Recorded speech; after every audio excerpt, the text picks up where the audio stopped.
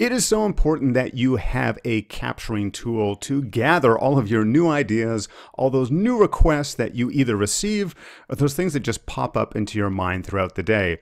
A few weeks ago, I created a video asking the question if you should switch from Evernote as your primary capturing tool to Google Keep. And the reason why I asked this question and why I created this video is that I found that I needed something that was quicker, something that was faster and easier than Evernote. I just found it was a little sluggish to me as I would whip out my phone or log on to my computer and try and capture that note. And I found that Google Keep is actually quite quick, quite efficient in capturing these new thoughts. It generated a lot of discussion, a lot of great questions, and today I wanted to zero in on one of those questions. Martin from Northern Ireland asks, I noticed that you can create a Google Doc from a note, but can you create the link to it, say in Google Drive? Great question, Martin. Let's take a closer look.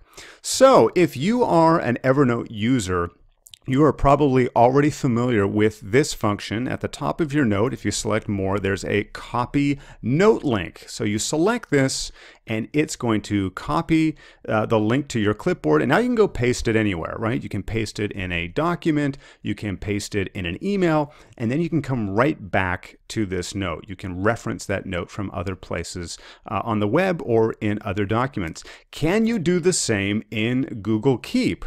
Well, yes, you can. You just have to do it a little more traditionally. However, it doesn't take any additional clicks. So if I click on this note, for example, there's a more section, and I'm looking for, copy link, or, how can I take this link and put it somewhere else? There's make a copy, but that's just going to copy this note within Google Keep. The last option is copy to Google Doc, and this is what Martin was referencing in his question. If I select this, it's actually going to create this note in Google Doc. Essentially, it's going to replicate it in Google Doc. Say this is a large article, or maybe it's a lot of notes that I want to do some further editing in Google Docs. That's what that function is for. But where is the ability to copy the link? Well, all you need to do is look up at your web address or your URL. Copy this link, and you can paste that anywhere that you want. So for example, if I go over here to my Google document, I've already pasted that link in my document here. If I select it, I'm going to select that link. It's going to open up a new tab, open up Google Keep, and there it is. There's the note that I copy and pasted. I can reference that note from my Google Doc. If you want to paste it in an email, same type of example. You're going to hit that link, and it's going to automatically open up that note so I can reference it. I can even start editing it if I like.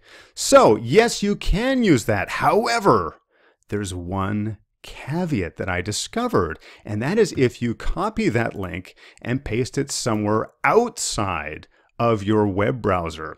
So here's the example. I'm going to open up my Word document, and here I have pasted both. I've pasted my Google Keep note link here, the one we've just been using, and I've also pasted my Evernote link as an example.